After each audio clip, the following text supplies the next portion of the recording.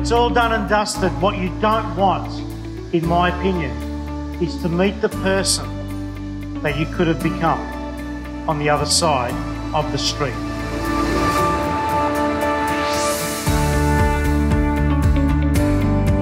I like that this gives me the opportunity to actually sit down and do my business planning in an encouraging and supportive environment.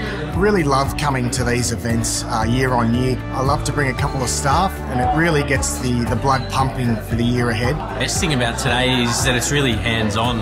We get to use the workbook and the flight plan. The massive takeout is to be not busy and be effective, and instead of just running around being busy and really not achieving anything. What I took out of today was the importance of building relationships for the future growth of the business. A recurring theme that I noticed myself writing down in my notebook a lot was consistency of effort, regularity, commitment, default diary. It's tactical now, I understand better, which is much better that we work more on tacticals.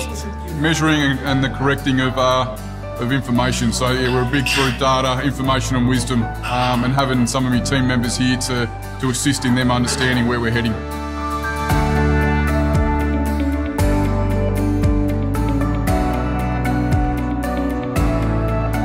You don't need more people, you don't even need more machines. You just need to be brave enough to go up a level with the customers that you serve. That's all.